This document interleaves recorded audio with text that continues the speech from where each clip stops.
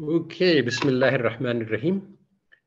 I would like to say that today I have a lot of things to cover, and I'm actually going to give some new ideas and new materials which have been shaping up for a long time, but finally I've got some clarity on what we need to do. So, because this is going to be fairly long, I will start right away and hope I can cover everything in 1 hour, and then there will be 30 minutes for question and answers. So I'm going to share the screen.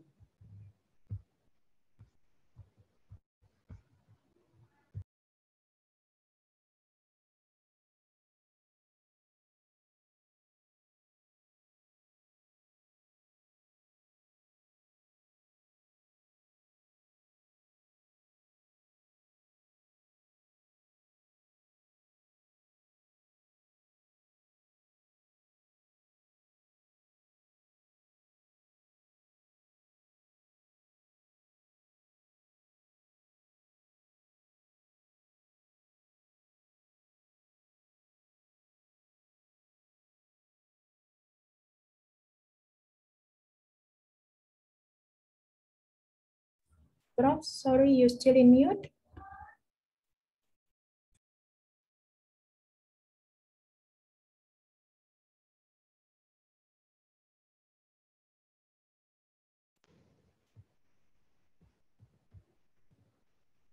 Okay, so I hope that you can hear me now. Yes, we can hear you now. Good. And is screen sharing still on? You can see my Yes. slides? Yes. Okay, good. All right, so before we start, just some, the slides have been uploaded to SlideShare and are available from this link given here. So you can get them. I have made a few modifications. One or two slides will not be there, but then there is a weekly mailing list that you can join, and that's available for anybody. I have noticed that a lot of people on the mailing list don't get my emails because it is marked as spam. So something that you need to do is to go into your box and retrieve one of these emails, and sort of you have to put it on a whitelist so that you can receive these emails. I have created a new website which has all the course materials, and this course is also available on the Al-Nafi platform, where you can go through it in sequence and step by step. So these are some of the links that are useful for later use. Now, let me start this lecture by ayat of the Quran. أعوذ بالله من الشيطان الرجيم بسم الله الرحمن الرحيم ظهر الفساد في البر والبحر بما كسبت أيدي الناس ليذيقهم بعض الذي عملوا لعلهم يرجعون.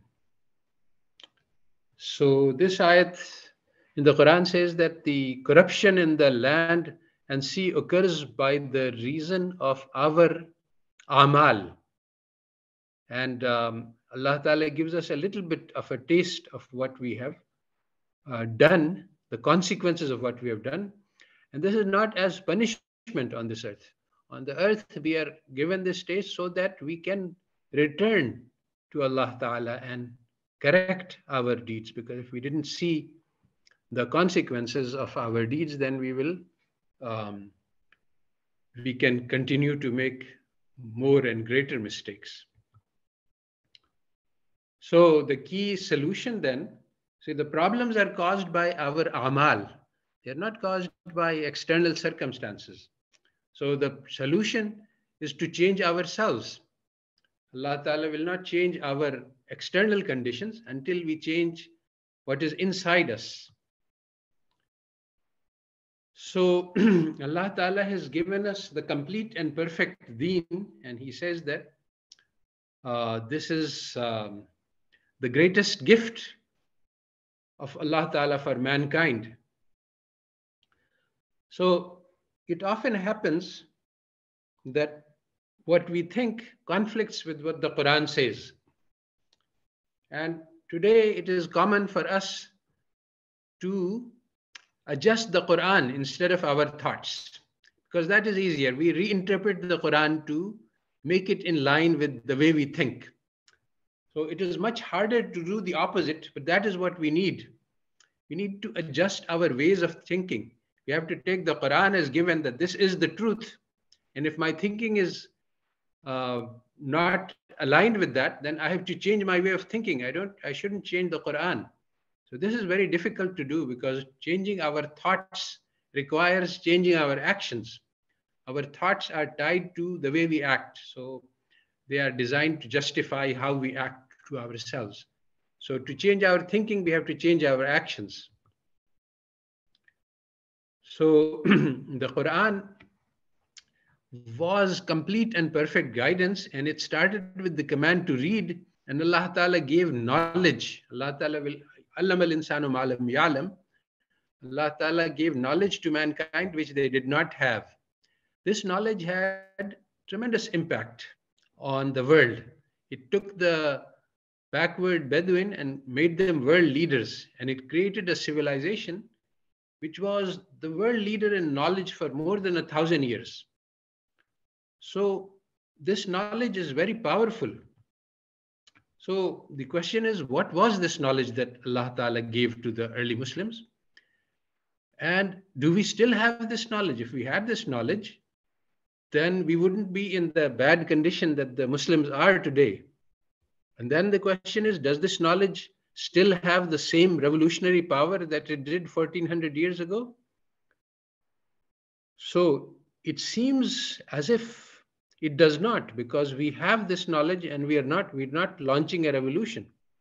But if we accept what the Quran says is true and change what our thoughts are telling us, then we have to realize that it must be the case that we don't have this knowledge, because if we did, then this knowledge would teach us how to change the world. So this is the critical question. What does the Quran teach us about how to change the world today? So some of the lessons that I have already given, that the Quran tells us that you have to change yourselves if you want to change the world. So one of the reasons that we are unable to see the treasure of the Quran is because we are following blindly the Jews and the Christians, as reported in Hadith, that there will come a time when we will follow the ways of the Jews and the Christians. There is a prophecy that Islam came as a stranger and it will become a stranger. So blessed are the strangers. So we have to become strange. If we will follow Islam, we will appear to be very strange to our fellows. So instead of seeking guidance from the Jews and the Christians, instead of asking a Harvard professor to solve our economic problems, we should turn to the Quran. So today, the problem is that we are very impressed by the West. So every Muslim student around the world will know the name of Einstein. And there is a book about Einstein and how he made a great blunder, which has been put out recently. And there are many flaws in Einstein's personality, but he's thought of as one of the most intelligent men in the world, and not just by non-Muslims, but also by Muslims. As opposed to this, one of the great mashayikh of Islam recently died in 2018, 5 years ago. Nobody knows his name. So the most important questions that face us is the answer to why was this universe created? Who created it? For what purpose? Why were we created? What is the purpose of my life? What can I do to fulfill this purpose? What kind of knowledge do I need to lead the best possible life that I can on this planet. So the question is, who had this knowledge? Einstein or Sheikh Murabat al-Hajj? If Einstein did not have this knowledge, and we know that he did not, then how come we think he is the very wise man? And how come we have no knowledge of Sheikh Murabat al-Hajj? This is just to demonstrate that what we think of as knowledge and what we think of as wisdom has been conditioned by our education. It is a wrong education. It teaches us to value things which are not valuable, and it teaches us to ignore the things which are important. So the answers to the critical questions, Allah Ta'ala tells us that the universe was created as a testing ground for us. It is a temporary place where we will stay for a short while. Western education says that the universe was created in an accident. Just it happened all by itself. And Allah Ta'ala teaches us that there is a purpose of our life. We have a very short life, and in this life, Allah Ta'ala خلق الموت والحياة ليبلوكم أيكم أحسن عملا. So He created life and death to see who will do the best deeds. So that is the purpose of our life, to do the best deeds. Western education teaches us that our lives are meaningless. We will all die and we will become dust, and nothing happens after that. So how do we do the best deeds? Allah Ta'ala teaches us that the Sharia has been given to us, the law of Islam, and this is the path to success. The Sharia actually means the road or the path. And so if we follow the Sharia, we can reach, tells us how to live our lives so that we can reach success on the day of judgment. As opposed to this, Western education says that man is an animal. We are all in a jungle. This is cutthroat competition. There is only one rule: survival of the fittest. You either kill or you are killed. So your job is to kill everybody and become the survivor. So these are the answers which Western education provides us.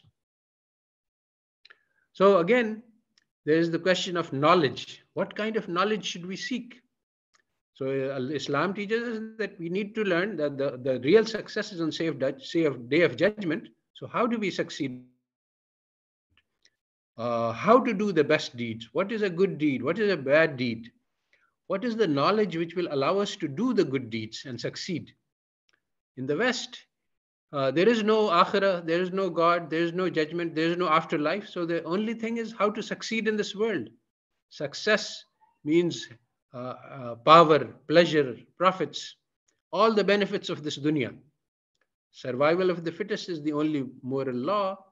And that is why the West started global colonization and conquest. And that is the best way to maximize wealth and power. And knowledge of building bombs and weapons and organizing economic power to dominate, that is useful knowledge. Knowledge of how to succeed in the day of judgment, that is useless knowledge according to the West. So they don't teach any of that. They only teach how to get power, how to get pleasure, how to get profits. So when this kind of lecture is given, Muslims immediately ask the following question. Well, if we start focusing on success of the akhirah, then automatically we will lose our focus on this dunya, so we will become failures in this dunya. So Allah Ta'ala reassures us that وَلَا تَحِنُوا وَلَا تَحْزَنُوا أَنْتُمُ الْعَلَانَ إِن كُنْتُم مُؤْمِنِينَ. So if you believe and follow Allah, then you will also be given worldly success. And if you look at the rise of Islam, you will see that the Muslims were pursuing the pleasure of Allah, and they created the greatest empire that mankind has seen with the help of Allah. And they did something which has never before been seen. They took two advanced civilizations which have been in existence for hundreds of years, and they destroyed both of them, just a handful of Muslims. So the worldly power was given to the Muslims because they pursued the success of the akhirah.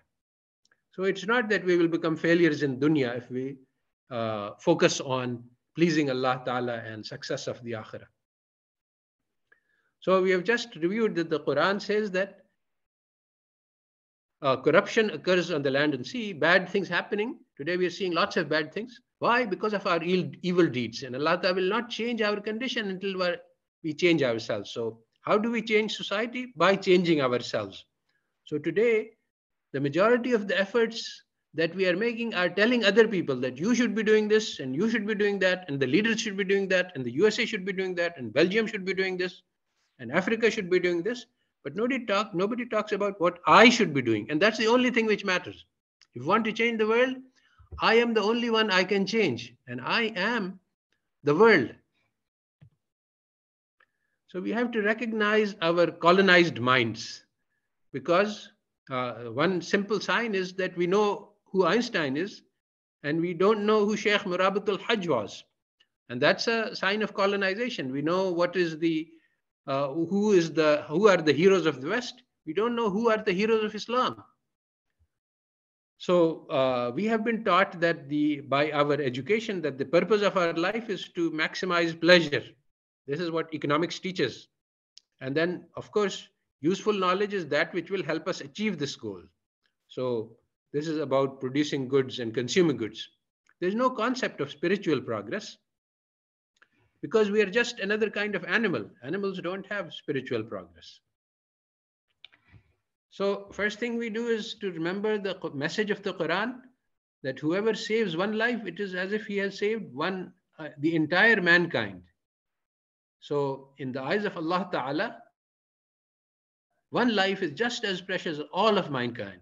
So saving one life, just my own life, is like saving all of mankind. So Hadith says that don't consider any good deed as small, even smiling on the face of your brother. So we are thinking that, who am I? I'm a little person. And what can I do? I can do only little things. So in the eyes of Allah, if I can change my life, this is as if we have changed the whole world, all of humanity. And if I can do one small good deed, that can be as valuable as huge deeds, and we will see.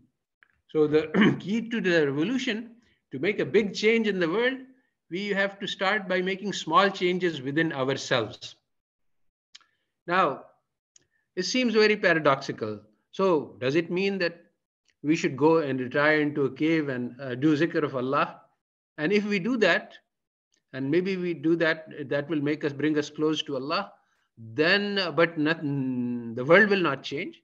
So it doesn't make any sense. But as I said, when you take the Quran as your gold standard and you say that, okay, if it doesn't make sense, it's because my thinking is wrong. So I have to change my thinking. Then you can understand the solution to this problem. So the solution is that how do we make change in ourselves? By trying to change the world. And Allah Ta'ala has told us how to struggle with the world. So this is a very subtle point. You have to think about it. And one example which makes it clear is the isometric exercise. So in an isometric exercise, I stand near the wall and I use both of my hands and I push the wall as hard as I can. Now this seems like a silly thing to do because the wall is not going to move, but the goal is not to move the wall. The goal is to build strength of my muscles. So just like that, you see, when you see somebody jogging and you say, oh, he's going very fast, he's trying to get to some place, and you offer him a ride that, okay, why don't you come in my car and I will take you there very quickly. So he says, no, I'm not trying to get to any place. The jogging itself is building my strength. So we struggle against the world not because we want to change the world, but because we want to build our spiritual progress. So when you make a mistake, so lots of people are working on trying to create Islamic government, trying to bring out the Khilafah and basically changing the whole world. And then they are very disappointed. Oh, we have been working for decades and no Islamic government in sight, no Khilafah in sight. We have been working on trying to eliminate bid'ah, but there is no reduction. It's increasing. So as long as when you're looking at the external world for results, then you will be disappointed. The wall did not move. But if you make the intention of changing yourself, you will see that if you try to implement the orders of Allah in our lives and in the society, you will sense your own spiritual progress, and you can sense it from day to day, from the morning to the night. You will see a change in yourself. And that is the revolution. The revolution starts inside us. So, how do we create an Islamic society? That is the problem that is in front of us. And so, we have a three-dimensional approach, which I have outlined in other places. But it's very simple. We describe where do we stand right now, and we are all living in a market society created for and required by a capitalist economic system, and this is very far from the ideal. So, what is an ideal society of Islam? Well, a capitalist society is built on greed, competition, and individualism and hedonism, pursuit of pleasure in this dunya. An Islamic society is built on generosity, cooperation, on social responsibility, taking care of those who are poor and needy and powerless, and on striving for success in the akhirah. So obviously, in every dimension, we are living in a society which is the opposite of what is desirable. So then the question is, the third dimension is transformative. So we've described where we are, where we want to go. Now, what is the path which will lead us from where we are to where we want to go? So how can we get from a market society to an Islamic society? So that is the goal of this lecture. So as I said, the first step is to have a clear idea of where we stand. So since we live in a capitalist society, we will look at the capitalist ideas about that society. So this is a sensible definition of what is a society. And this is very important to understand. What is a society? It is a network of social relationships. So we have roles and responsibilities within that society. I expect that, when I buy a good from the store, I expect that the store owner has provided me with good quality of goods, and the store owner expects that I am giving him correct currency, not fake currency, and so on. So there are many things. I'm supposed to be working at a job to provide money for my family, and many things. So that's general what is a society. Now, what is a market society? So this is something that we need to understand, because this is not contained in your regular economic textbooks and not even in your Islamic economic textbooks. So the central characteristic of a market society is that it is based on massive overproduction. It produces much, much, much, much, much more than what is necessary for lives of people. So to think of this, let's divide the goods into two categories. There are needs and there are wants. So now we define needs broadly in Islamic style. I will get to that later. And but outside of the needs, there is a huge amount of production of W. W is both wants, and W also stands for wasteful. So basically, the key to understand a market society is that W-type production and consumption is much, much, much larger than what is necessary. So we produce a lot of waste and we consume a lot of waste. So to understand what is necessary, Allah Ta'ala specifies it very clearly, that we can eat and drink and enjoy comfort and even beautify our life, but we should not do israf and we should not do tabzir. Do not spend more than what is needed, do not waste, and do not spend money on that which is haram and prohibited. So this is a standard classification, that what is allowed is necessities, what we need for ourselves, comforts, anything which makes us more comfortable, and beautification. You can decorate your house, you can make your clothing more beautiful. But the fourth thing is excess, which is, there are many categories which fall into excess and haram. For example, having a huge wedding celebration and spending money on music and lights and things like that, which are unnecessary and which are done very commonly. Because, why? Because the society expects it from us. So things like that are israf or tabzir. So, very contrary to the teachings of Islam, Allah Ta'ala says that you are welcome to follow your needs. Do enjoy this world, take comfort, beautify life, but do not follow idle desires. So, as opposed to normal economics encourages wasteful production and wasteful consumption, because market society depends on creation of waste. But the Quran prohibits wasteful production and wasteful production. It says that do not follow your desires because they will lead you astray. It says that do not prefer the life of the, do not enjoy any, do not prefer the life of this world. And so, if you fear your Allah and you restrain your souls from acting according to the desires. So, we have a lot of desires. We want to do a lot of wasteful things, but we have to prevent.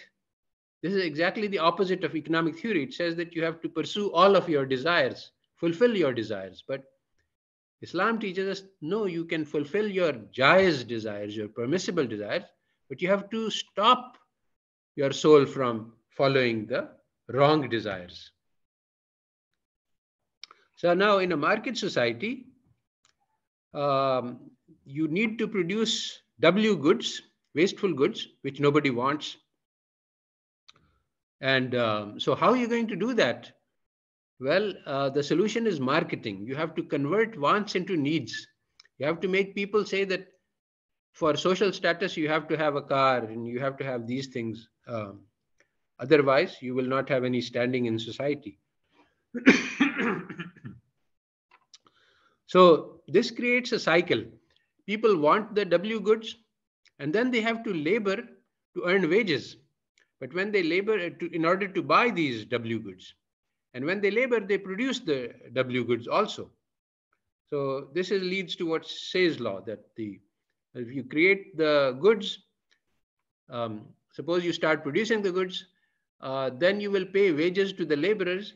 The laborers will have the wages which they'll use to buy the goods. So it's a sort of a cycle.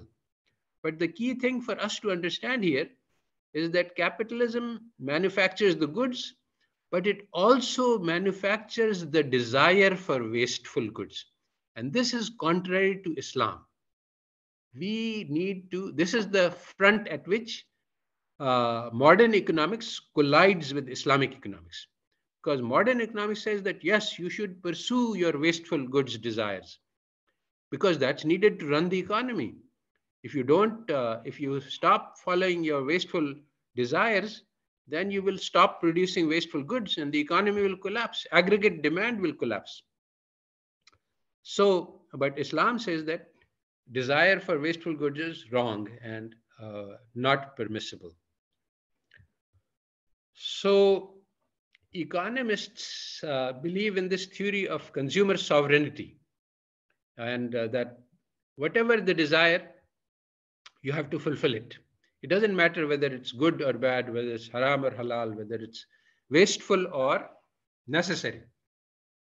The goal of life is to maximize the pleasure from consumption of goods and services. You have to this statement is written in all economic textbooks. We have to understand that this is not science, this is a religion. This is something which is a mistake which many people have made. They think of economic as a science, but this idea that our goal of life is to maximize the pleasure from consumption of goods, this is a religion. This religion is identified in the Quran as the worship of the nafs. And so economic theory is actually worship of the nafs. It's also identified as nafs-e ammara. You have to do whatever the nafs commands you to do. But we are not permitted to. Nafs-e ammara is the lowest spiritual state. which we are not allowed to have. So, how can we change this? Well, we are we are trained to think of ourselves as labor. And we do the labor and we produce wasteful goods. And we create for ourselves wage income. But we provide more profits to the capitalists in the process of laboring.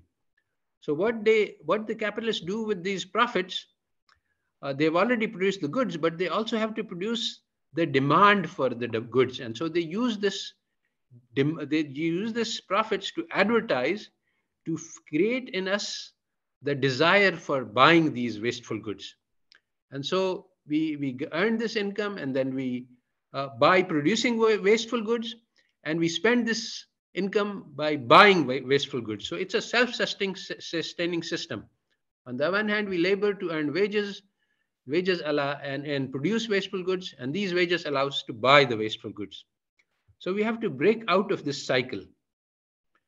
And we can't make revolutionary changes in one step. So we just make small changes, one step at a time.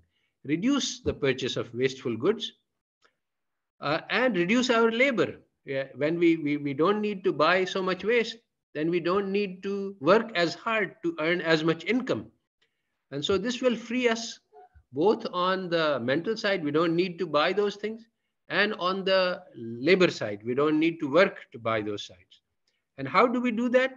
Well, that was covered in the first lesson. If we learn to be content with what we have, then we will not desire more goods. If we give shukr to Allah for what we have, Allah Ta'ala will increase our blessings. And this can be in the form of more goods or just more happiness with what we already have. And if we trust in Allah that when we make these changes to move one step towards Allah, then Allah Ta'ala will take 10 steps towards us. He will not abandon us.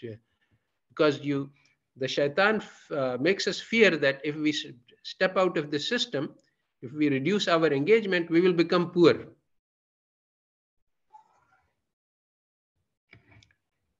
So one of the things that we should do in order to reduce our desire for wasteful goods is to spend on the needs of others instead of our own wants.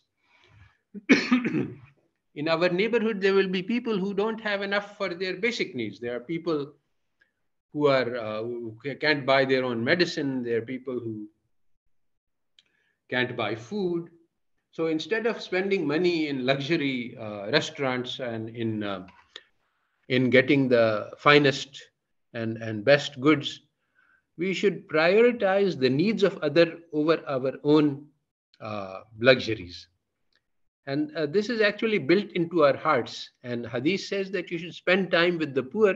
This will soften our hearts, and it will appeal to us it will make us realize that our problems are very small, and it will motivate us to help. So what will happen if we start this strategy? Well, we will have lower standards of living.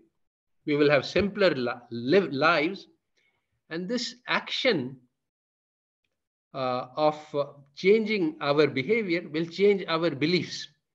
So it will break us out of the capitalist system says that you have to pursue more and more goods, you have to pursue more and more income. When we start breaking out, we will see that we don't need more and more income, and we don't need more and more goods. And we can trust in Allah Ta'ala to fulfill our needs.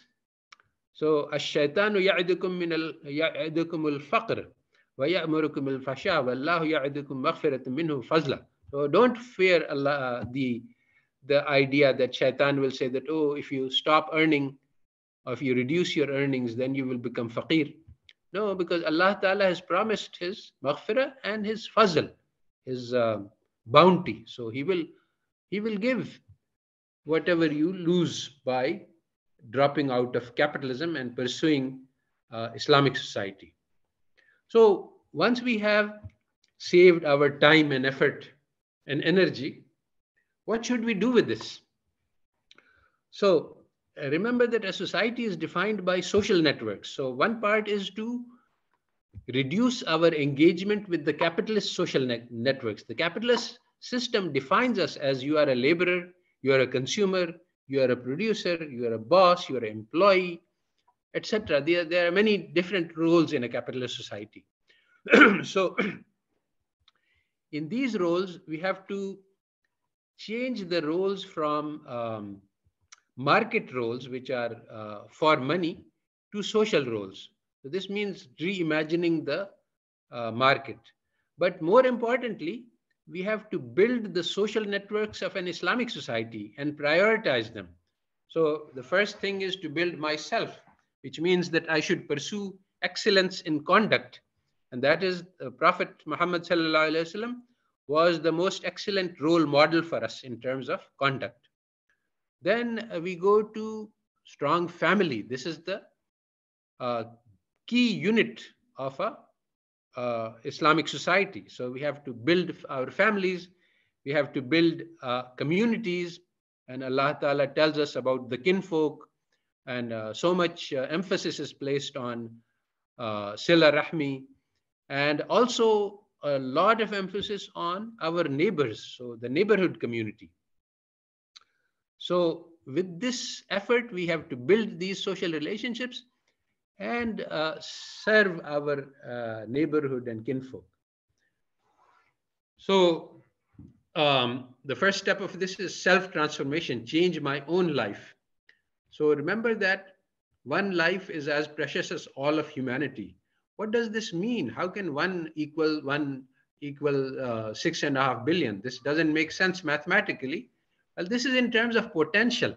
Just like a seed has the potential to become a tree, and the tree can produce thousands of seeds, which can produce millions of trees.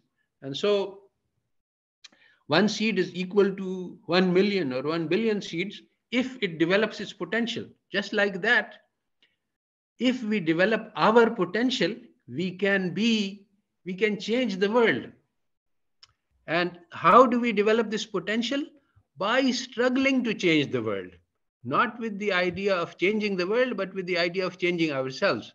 But as a side effect of this effort on the external world, the external world will actually change by the will of Allah.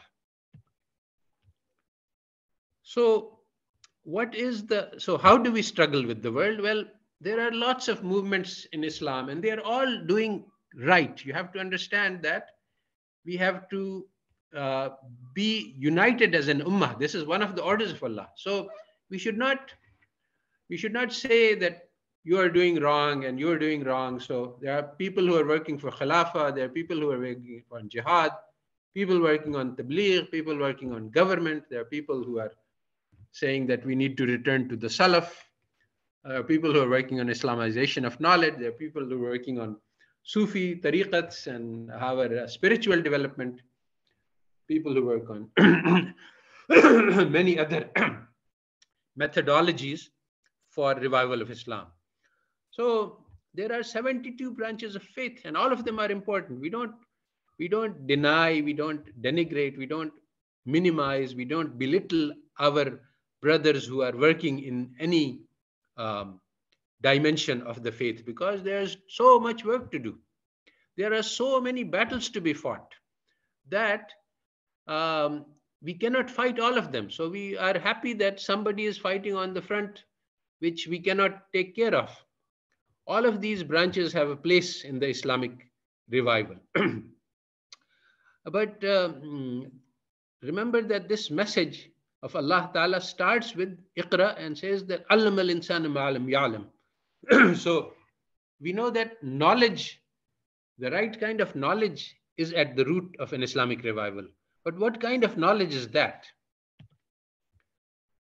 So among the many kinds of efforts, it is the community which is the core, because the community is the driver of social change. One man by himself cannot change the world, but he can build a community, and that community can change the world. And this is exactly what the Prophet ﷺ did.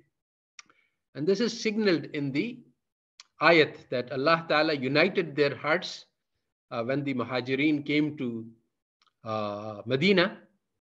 Then Allah Ta'ala united the hearts of the Muhajirin and the Ansar, and Allah Ta'ala says that this is such a precious gift that if you had spent all of the wealth on the earth, you could not have done this. So the unity of the hearts is a bigger treasure than all of the wealth on this planet. So instead of pursuing GDP per capita, the Quran tells us to pursue love. So how do we start? So the family is the building block of the community. So we need to strengthen our relationships by parents, with our spouse, with our children, and with our extended family. And how do we do that? Well, by prioritizing family over our career. Basically, you can say that what defines capitalism is that you prize your career over your family, because your career is your role in the capitalist economy. So if that is more important than your family, that means you're a capitalist. So if your family is more important than your career, then that means that you are trying to build an Islamic society. So if you take nothing else from this lecture, this is the central takeaway. Work on building your family by investing time in your relationships with your family. And this is also mentioned in the Quran and Hadith. And how do we do that? Well, the families break up because people think that he is doing me harm. So Allah Ta'ala says in the Quran that if somebody does you harm, you should return that by doing something good. And that will change the hearts of the people. And the same thing is mentioned in the Hadith that Allah Ta'ala, the Prophet Sallallahu Alaihi Wasallam said that what is Sila Rahmi? It is not to return a good deed for a good deed. It is when your relatives do bad to you and then you respond by doing good to them. So we should do whatever it takes to strengthen our family ties, because actually what is critical today is that the family is under attack. The family has already broken up. It is completely shattered in the West. More than 50% of children are being born outside of marriage to single mothers. And these same pressures are applying to the Islamic world today. And families are breaking up in the Islamic world. So this is the most critical front on which we must fight. And unfortunately, Muslims are not even aware that this is a front. They are battling on all other fronts. They're talking about trade and exports and dollar, but they're not talking about what we need to do to strengthen our families. And the families are the building block of the Islamic society. So how do we strengthen the family? Well, both Hadith and the Quran mention the importance of love. There is a Hadith that a believer loves and he is loved. And there is no khair in someone who is not loved by his neighbors. So there are two hadiths about you will not enter paradise until you believe, and you will not believe until you love one another. And you should spread salam in order to achieve this love. But spreading salam is not just words. When we say salam alaikum, we should say it with our hearts. And what does it mean to say it with our hearts? It means that we are concerned about you, your condition, and we hope that you have peace. And if there is something troubling you, we will help you find that peace. And another hadith which says that we are merciful and kind to each other and we love each other. And we are like one body, so that if any part of the body feels pain, we should also feel that pain.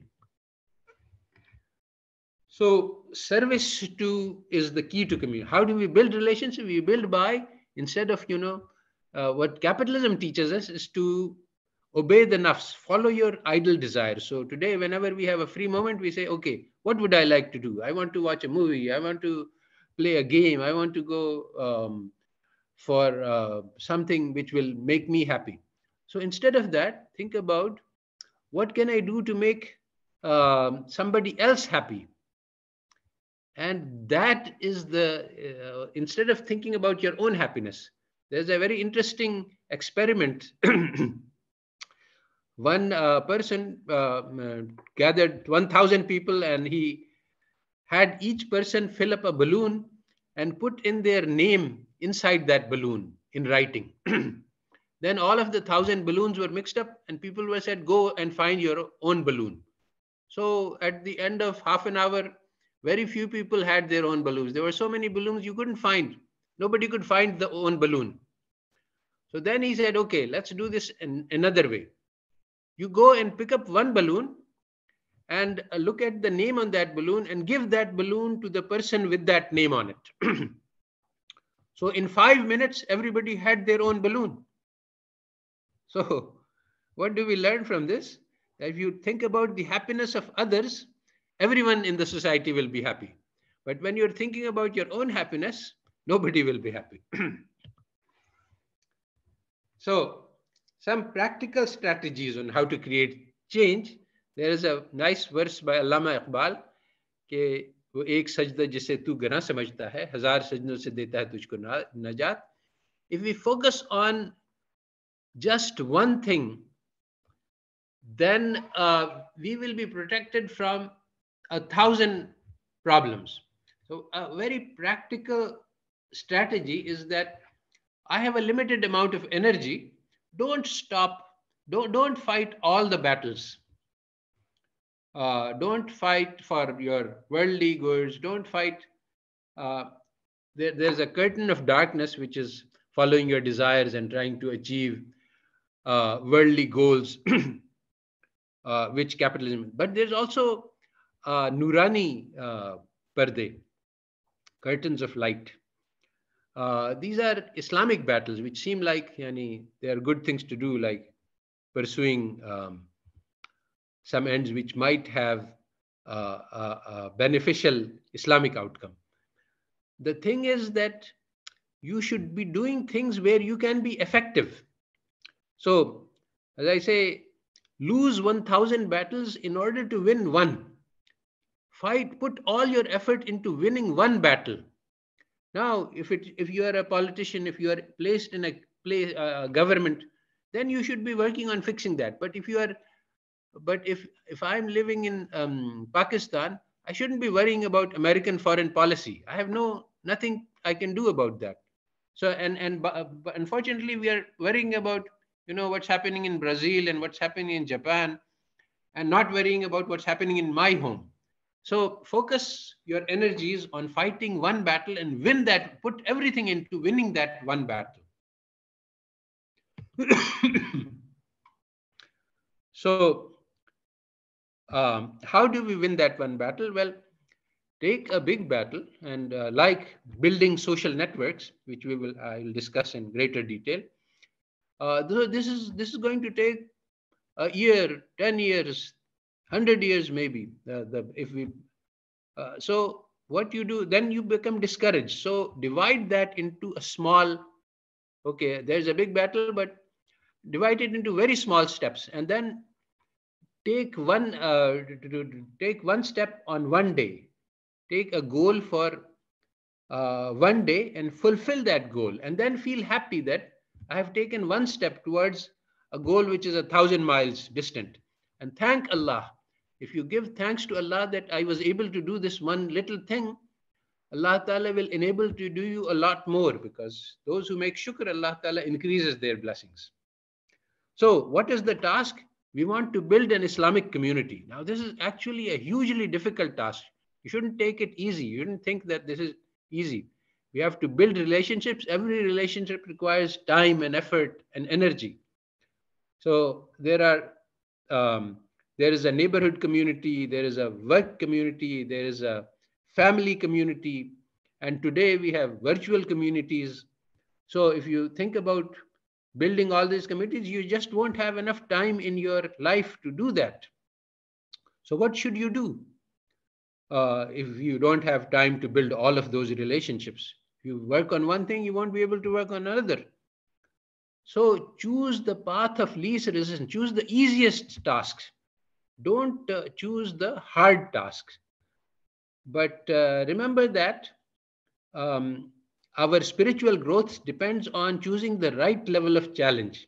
If you choose something which is too easy, there is no growth. If you choose something that is too hard, then you will be discouraged and abandon effort. So you have to choose a medium level which needs some work, but it can be done and you can do it. And when you succeed, you feel happy. And this requires working your muscles at a level which will create change. If you put your muscles into something too hard, they will tear and they will be wasted. If you do some exercise that is too easy, you will not change. But if you do the exercise at the right level, you will achieve spiritual growth. So you can judge what is the right level for you. So we can start by rebuilding our work relationships.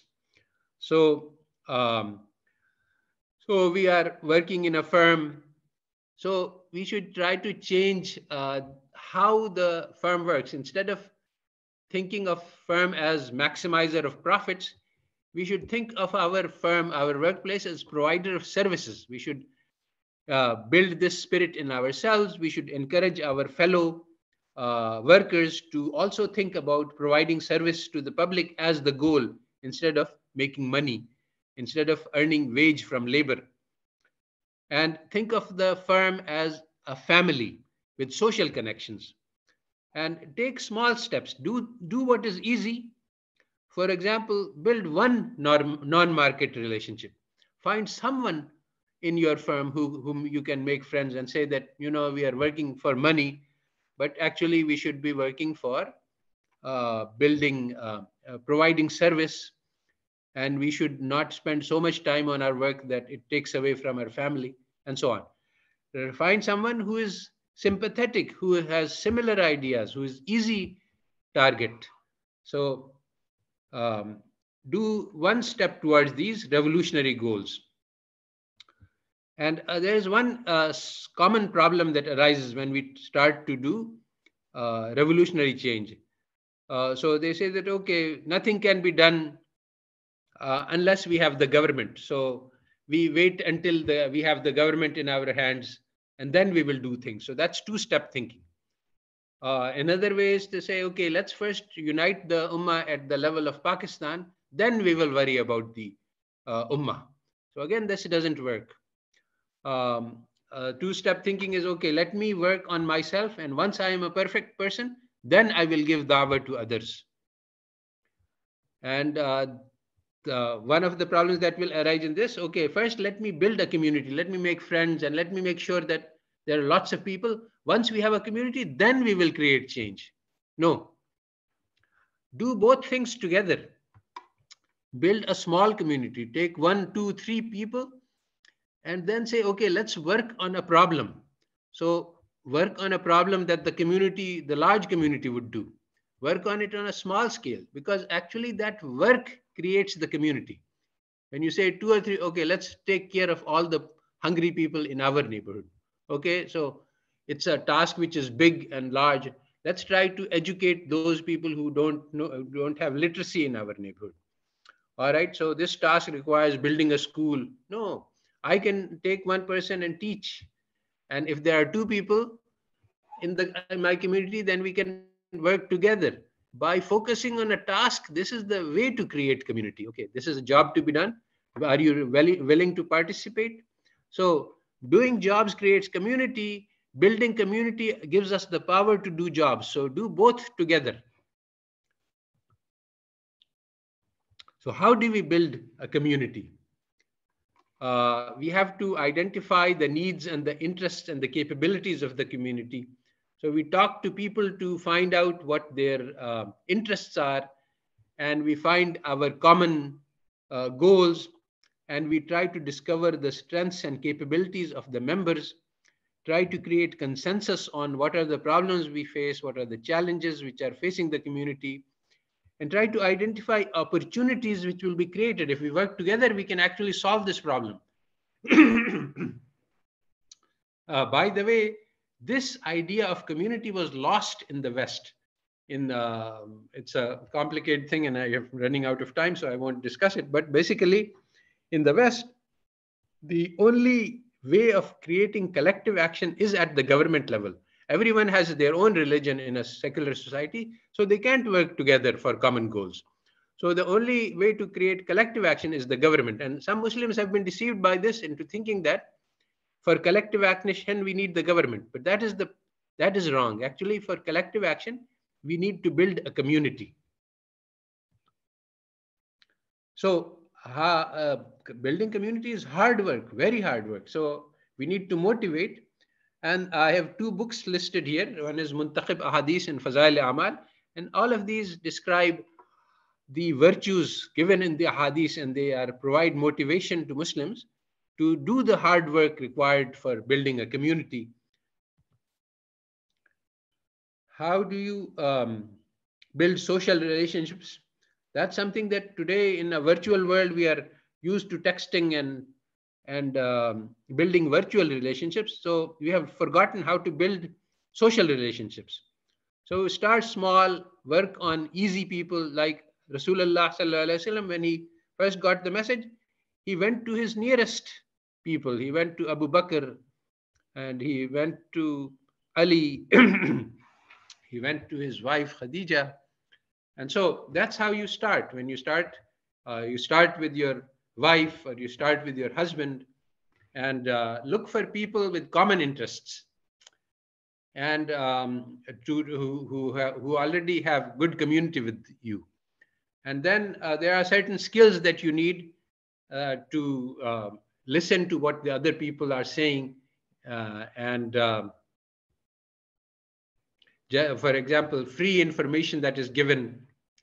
And one of the things that is very important is that learn to spot and admire small good deeds. If somebody does something very small but good, identify it and admire it and praise it and encourage it. Because when you encourage one small step, people will be taking bigger steps. And of course, Hadith tells us that tell people that you love them for the sake of Allah. And this is also very important. Communicate your praise and your admiration and your love, and suppress. Do not look at their faults. Even if you see that, even if you see them, just blame your heart for looking at the faults of your brother instead of telling him about it. There are many things we can do in terms of social events, like having a weekly meeting with a few people. Don't have big parties, because then you don't have that doesn't create the social connection.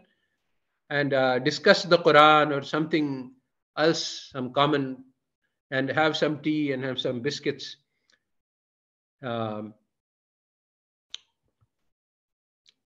So work together for common goals. There are many methodologies for building community. One of the use mashwara and istikhara for progress. This is very important, because mashwara also builds community, and istikhara brings you the help from Allah to guide you in the directions. And there's one strategy from Tabligh, which is that on first you try to reach 1,000 people on a small scale with a little message, and then you look at who responds to this message, and with those people who respond, you work harder. So basically, this is how we should, when we try to build community, reach out to a large number of people with a small amount of effort, and then focus your efforts on the few people who will respond, and that will give you the ground roots. As soon as we start building community, we are faced with a critical question. How should we, men and women, especially the mixed parties, etc., are not permitted. Intermingling is, but one thing that is for sure is that females are much better at building community than males. They are naturally better at this. This is what they have been built to do. And males and females have worked together from the earliest times. And there are many different standards prevailing in different places. Like in In some areas in KPK in Pakistan, women and men are just very strongly isolated. But if you are living in a university, women and girls and boys are just studying together in very mixed environments. So there is a lot of different norms. So when you arrange your meeting, you shouldn't go to extremes. You should just try to do one step better than what is dominant. So if there is women and men are studying together in the university, you can have meetings with both women and men, but just make sure that they keep separate. Do a little bit better than common, but don't go to extremes. Otherwise, if you change the social norms too much, then the people in that social arena will not come to you. This is a unique strength of Islam that we have diversity and tolerance. We allow for many different shades of meaning, many different types of ways to follow Islam, and we tolerate each other. There are four different mazahib. There are many Sufi traditions. They're all different. They have different rulings, different ideas, but they say we are all Muslims and we accept. The Maliki doesn't say that, Shafi is out of Islam. We all say, okay, you can follow Shafi, you can follow Hanbali, you can follow Hanafi. All of them are good. So just like that, if you think of the Hajj, so many different groups from so many different countries. So there's Islam in Nigeria, Islam in Malaysia, they all look very different, but they're all part of Islam. So the difference of opinion is a mercy, because different people have different temperaments. And so we allow for different types of communities according to different. We're not going to impose one fixed pattern that this is how it should be done. You devise your community according to your local social norms. Now, communities are local, but we need action at the level of the ummah. So we have to link communities. And Islam provides us with a natural model. It says, okay, your daily prayers are at your local masjid. This builds your local community. But the Jummah prayer is at a big masjid, which gathers multiple communities. So we have that infrastructure already. So what we should do is, when we have multiple communities, you are building your community in your neighborhood. Then there are all the communities in your different neighborhoods. So get them together on Jummah and send representatives from each community to discuss every week about common problems. Then the Eid al-Fitr gathers the whole city, so you can discuss at a larger scale. And Eid al-Adha gathers the whole ummah. So this is a natural way in which the rituals of Islam show connections at higher and higher levels. And so this is a way this is a pattern we can follow. One of the things we need to do is to share experiences. I'm building communities. It's a very hard task, and I'm facing this problem. So you have any suggestions for me? So for example, Lisa has been working on building the Ghazali project in Indonesia for more than a year. So she can share her experiences. And anybody else who is trying to start a group like that, they can share their experiences. We also have a lot of existing models. People have built communities. In Turkey, there are lots of different communities-based organizations, and they have their own methodologies. So we can learn from their experiences. But what is the key? We have to de-link from the market society. It is the market society which has conditioned us to think in terms of prices and wages and purchases, and everything is in the market. And even, to just give one example, the teacher-student relationship in Islam is a very precious relationship. The student has respect and admiration for the teacher. The teacher has love for the student, and they want the student to be the best possible. But in a market relation, the teacher pays the student, the student pays the teacher a fees, and then he hires the teacher to provide him the education. This is a very different conceptualization, and this one is becoming more and more dominant. It has already taken over in the capitalist world, but it is also becoming prevalent in the Ummah. So this is, I think, the last slide and the end, and I've gone a little bit over an hour. and I thought that it would, but still we have some time for question and answer. So basically, to conclude, a society is a network of social relationships.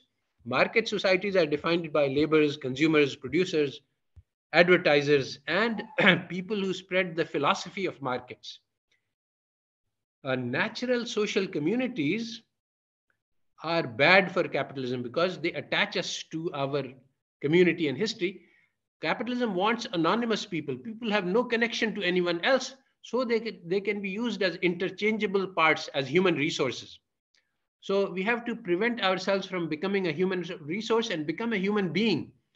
Even when we interact with somebody in a dukan, in a store, we should greet them. We should ask them about their family, ask them if they are doing well, and so on.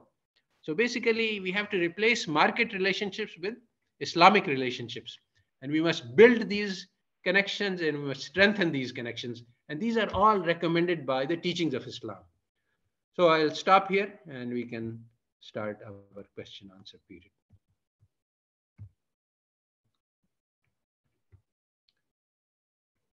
Okay, so that is all from me. And now we can take questions from the audience.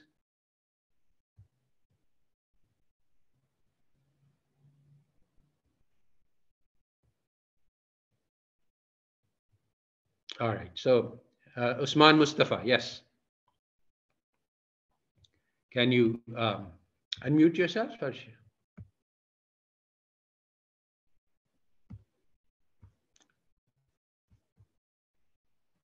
Hello, are you listening my voice? Yes, I can hear you. Yeah, I 100% agree that there is a wasteful consumption and wasteful production. That's not only have a socio-economic, but also have environmental degradation, which is now well documented in most of the literature. So it's creating problem for the whole society.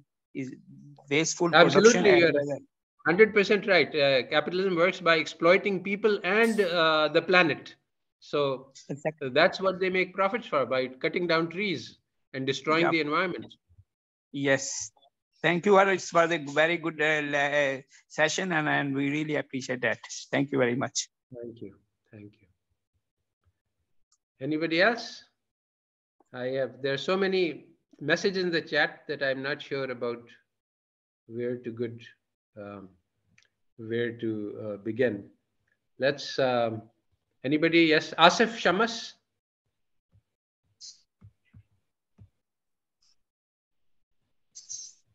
Assalamu alaikum. Yes, Asif. Wa alaikum assalam. Okay, sir, my question is like, what is we just you spoke about the filth of capitalism. So, but what is the major problem with Muslim scholarship or leadership these days? Like, my question is about a contemporary issue of Muslims. That these days in Pakistan, I'm seeing scholars differentiating between deen and dunyavi knowledge, and my observation could be wrong, but I observed that they complete cut off the knowledge of sciences from Islam. So what is your viewpoint about this? You see, the lecture, I was saying that Allah Ta'ala has created this entire world. Everybody else in this planet is here for my test only. So how they are, what they are doing, whether they are bad, whether they are good, it is of no concern to me, because Allah Ta'ala will not ask me what the ulama were doing and what the scholars were doing and what the government was doing. Allah Ta'ala is asking, what were you doing? So all of that is external environment. So the question is, what can I do? This is the only question which matters. If I can identify what is the order of Allah for me and fulfill it, then I am successful. It doesn't matter if the whole world is going to waste. Yes, Rubaiyat. Assalamu alaikum, sir. I had a question. About how research in fundamental science or pure math. If somebody's interested in this kind of stuff, how can that work in this sort of like Islamic model? Because I mean, the way it works in capitalism, the way funding is gathered, or like how would this work? How can somebody who's interested in this Yeah, grow. that's a very good And question. One which I have been working on for in my own life, because I am a professor. So basically, the way we teach these subjects is that you will learn this in order to be able to earn a living for yourself. Statistics or econometrics, so that you will get a job as an economist. But suppose that the teacher thinks about how we can use this knowledge to provide service to mankind. This completely changes things. So I have, the economics, statistics, econometrics, all of these subjects change completely. Um, the, um, the nature of the subject, what you teach, and what you how you teach it, everything changes when you start thinking about how we can use this knowledge to serve humanity. right. So, if I may ask a follow-up question to that, if you would Yeah, allow. sure. Yeah. So, in terms of fundamental science, like for example, theoretical physics or something like that, you wanna learn something more about like particle physics or something like that, or neuroscience. Mm-hmm. How can we think of this as a way to help others? So can this be a way to sort of increase people's iman in Allah, that okay, we by exploiting, so a person who's not very practically oriented but very much into theoretical, can that person think in this way, and could that work in this model? Yes, but if you already have those skills, like for example, we can teach biology, physics, all as a showing how the miracles, the miraculous powers of Allah Ta'ala in the wonders of the creation. It is so fantastic what Allah Ta'ala has done, that even in the physics, the precision, the fine tuning of the universe to the trillionth decimal place. If the one of the powers of the one of the Planck's constant is off by one decimal place in the 1,000 places, the whole universe would collapse. So it's like a really precision tuned machine which Allah Ta'ala has created. So all of these, there are opportunities to admire. Allah Ta'ala says in the Quran, Tabarakallahu ahsanul khaliqeen, when he talks about the creation, how beautiful the creation is. So this is one way to, yes, convert. But another way is that you start from the end. You start by saying that I want to serve mankind. So what kind of technology do I need in order to do that? So instead of saying that, okay, I have this hammer, how can I use it to help? You say, what are the tools that I need to help the ummah? So that's a different approach, and it's much more useful. Thank you very much, sir. Yeah. All right. Lubna Shahnaz.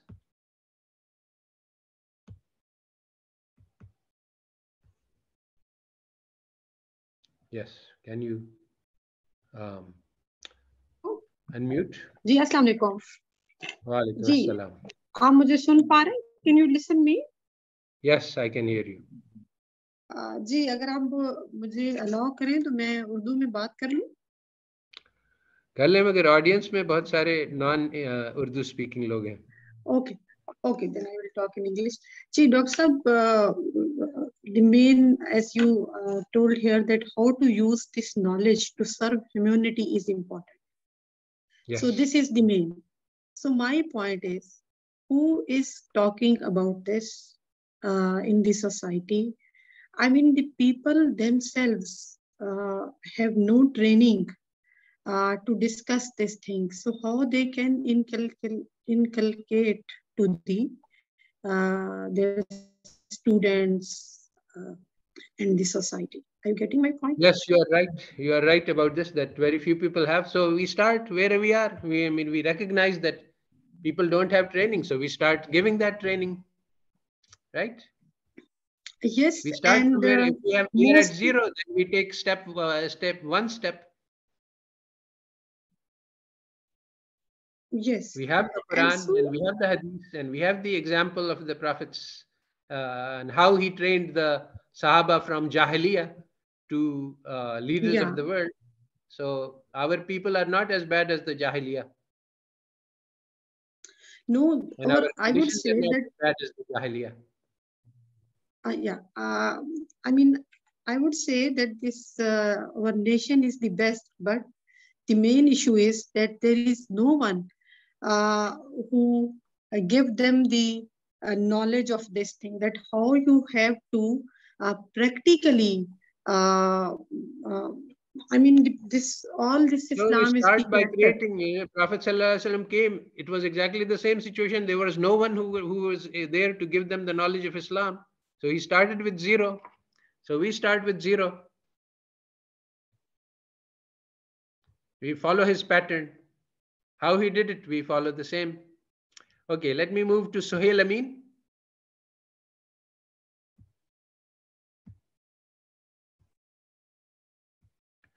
Yes. Sir. Yes. Thank you so much. Walaikum assalam. Sir, I have two questions. First is that you have given us the way forwards, start forming communities and focusing self and family and start working. Yes. But could you identify some values to focus on, where to start? And Well, allow me the second question also. So, yes. the second question is, yes, we can go ahead and start forming the communities, but and start working, but the onslaught of media and the values being promoted in education institutions, how effective could our communities could be while in their presence? Thank you. Well, when Allah Ta'ala was creating mankind, then the angel said that, why are you doing this? There will be fitna and fasad and corruption and troubles, and we are here and live in peace and harmony. So this world was created as a testing ground for us. If everything was peaceful and nice and easy, then there would be no test. So this fitna, fasad, this all of the big problems, this is a part of our test. And what should we do? This is a very important question as to when we build the community, what should we do with this community? This is a very important question. Well, but there's no specific fixed answer because it will be local. You look at your own situations and you look at your community, you look at their capabilities, you look at the environment, you look at what it is possible to do to proceed, and then you do what is needed according to mashwara and istikhara. Ask Allah Ta'ala for his help and guidance in terms of what needs to be done. Okay, Muhammad Osama. Assalamu alaikum, sir. Wa alaikum assalam. Sir, I want to discuss regarding your overproduction slide. If one has the capacity and resources to produce excess goods and or services to fulfill the needs of other from those earnings, what's your take on it? Because in society there are surplus units if you have and the there are capacity and deficit units. possibility, then and to fulfill the needs of others, then this is not wasteful. This is very useful. If you produce bread to feed the hungry, that's not wasteful. That's you produce 1,000 breads. It's very useful. So if you anything that is being done according to the needs. Okay, Shadman Zafar. Assalamu alaikum. Wa alaikum assalam. First of all, I am very much thankful to you for having this session and providing very useful insight. So I want to ask a question. Say for the sake of argument, if I say that the entire development that took place in the world, and that are the outcome of capitalistic system, be it Europe, even in India after the reforms and South Asian economies, when a market went towards capitalist system, the development is more pronounced. So how you answer such questions? Well, you see, the greatest development took place when Europe looted the entire world and became rich in the process. So should we then start on a mission to loot and colonize and exploit the planet so that we can also become wealthy. These are the wrong goals to pursue. Yes, Umar Javed.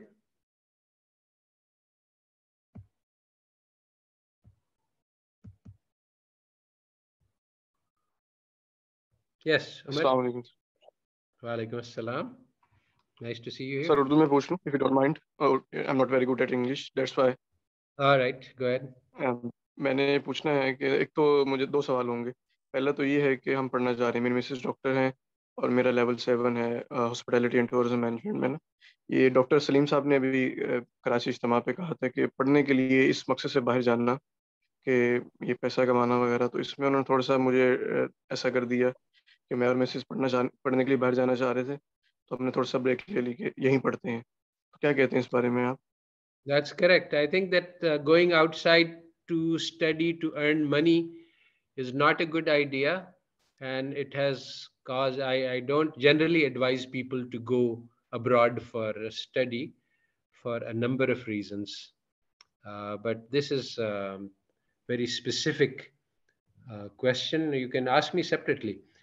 Let me ask this iPad, no name.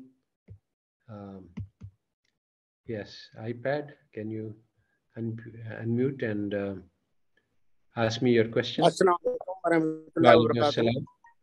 Walaikum I am assalam. Muhammad Ashraf Abubakar. Sir, indeed, it was Okay. a very good lecture and a lot of learning out of it. I am very grateful. May Allah bless you utmost. My question is, sir, as an individual, what tools and capability which one God has gifted to any individual, and if he polishes from within to promote Islamic social concept or counter market strategy? I didn't understand. Can you say that again? What I want to say that Allah Ta'ala has given capabilities and tools within an individual. Yes.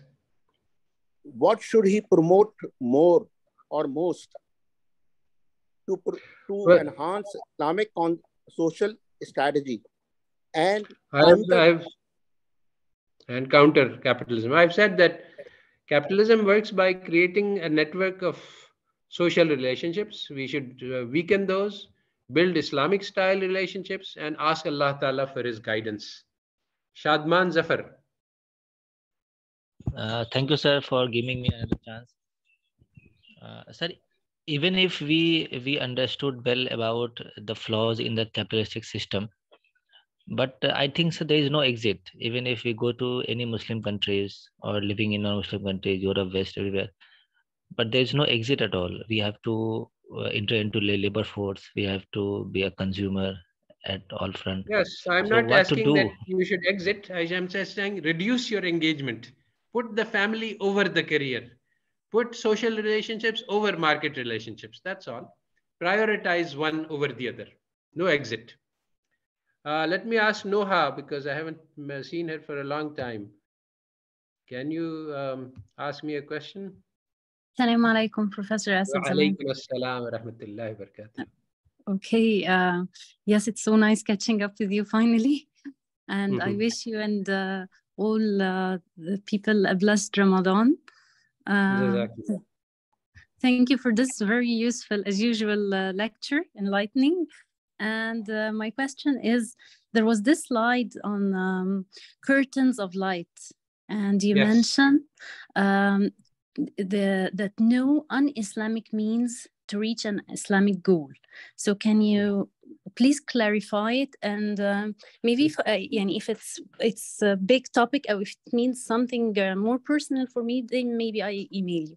But can you just give me a brief clarification? This is a terminology I took from the Sufi paths, that they have said that in the path to Allah, there are curtains of darkness.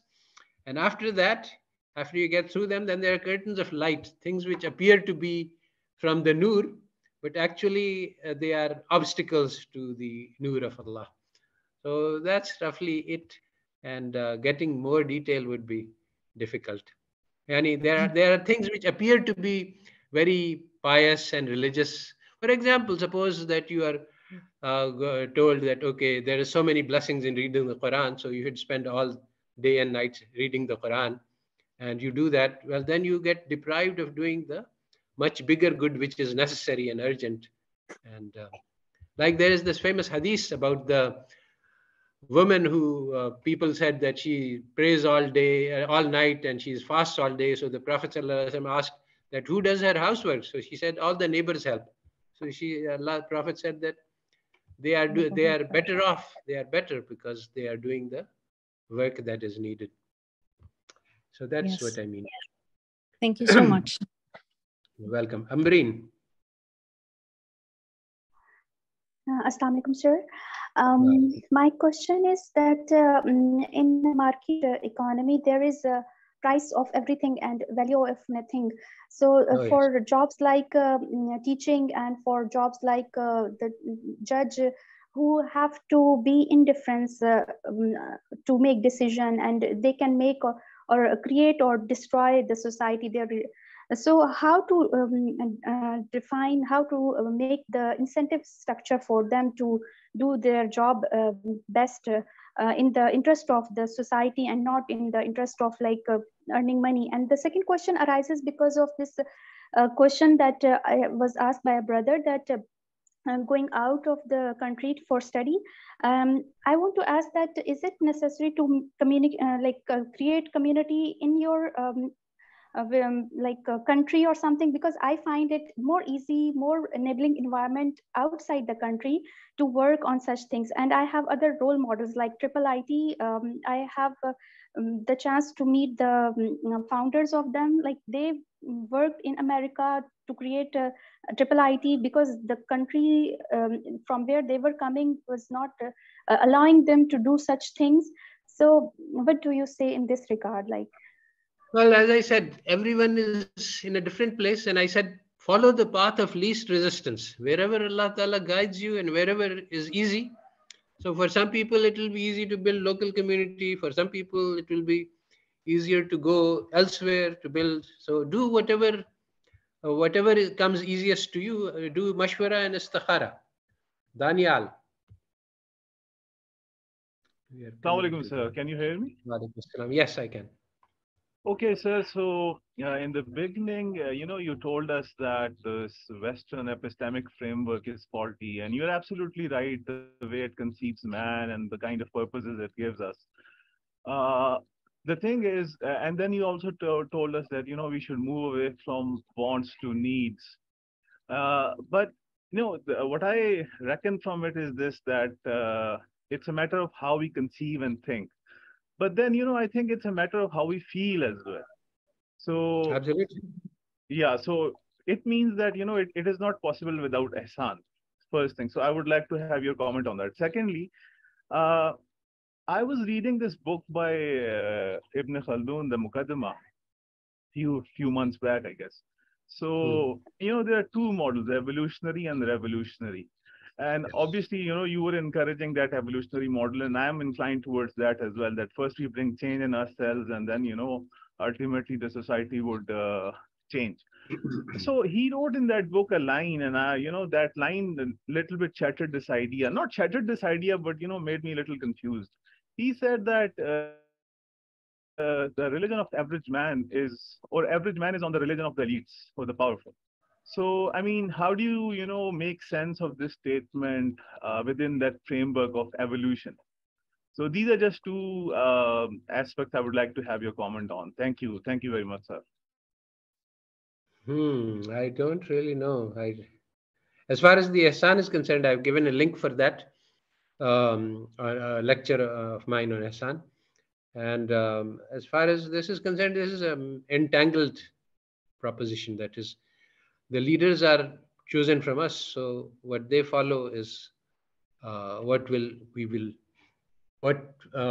values we develop will be the values that our leaders follow also.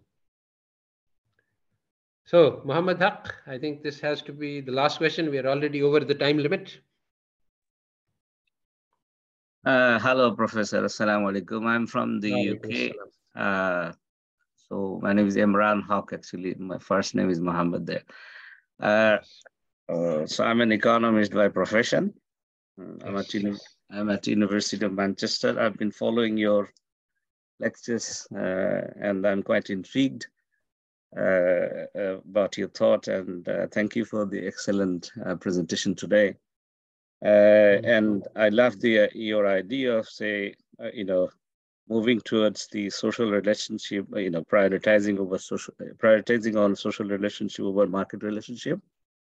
My comments, and I've got just two comments, and I want your take on it. One is actually from your presentation, you're saying that we need to try to earn money. This is what I could understand, not only for myself, but also for others. So Earn money for myself and for others. I don't recognize just this. basically, in order to move away from the capitalistic, greedy, profit maximization idea, if you work on, say, for example, for yourself, you look for maybe basic needs, or how do I say, like decent living, but at the same time, maybe you could try to earn money for helping others. Oh, no. I said if you have money, then basically, instead of capitalism encourages us to spend this on our own desires. Yes. Instead of spending around desires, we should spend on needs of others. So this is just a substitution that we should do that will help us to get away from this mentality of pursuing the desires of the nafs, which is created by capitalism, and it is essential to the survival of capitalism that everyone should pursue their ideal desires. Yes. So if somebody keeps that objective in his mind when he's pursuing at the worldly level, maybe that could help himself and also to the society. If you think about most successful people financially, say multimillionaires, billionaires in the Western society, you will see that, say, if I just give an example of Warren Buffett or maybe Bill Gates, why do they, after building big empire of their billionaire empire, why do they go for charity, creating Because they cannot spend foundations? that money themselves. No, there is a sense of feeling there that when somebody becomes successful, they cannot spend their money on themselves only. So that's why they have to reach out to the other people. So I think that's the point. What is your thought on it? That's a very complicated discussion, and next lecture I will be saying something about that. And the other issue is about from your lecture, I was just thinking, Allah has taught us to make dua, Rabbana atina fid dunya hasana wa fil akhirati hasana. By doing so, basically, he is asking us to pursue both dunya with hasana and akhirah with hasana together. They should be complementary. Like worldly pursuit with hasana should be complementary to the pursuit for akhirah. So, but our murabbis and the elders, they tend to advise us, if you want to pursue the Islamic life, you should just only focus on akhirah. So that's why we're losing out in this world, all the. I think that this, what I have suggested, is not to retire into caves and pursue the akhirah. I've said that we build community, we provide service to our family and neighbors. So where is the this is all worldly stuff. So there is no retirement and no danger of abandoning the world. And it is actually, this is the hasanat of this world, is loving others and being loved. And this is something which is absent from capitalism. It is paying for, which is just built on market relationships, not social relationships. The hasanat of this world are not the goods of this world. They are the social relationships. It's being loved and loving. Okay, I think we have gone way over time, so I think we should stop now. Thank you, everybody. Subhana rabbika rabbil izzati amma yasifun wa salamun al mursalin walhamdulillahi rabbil alamin.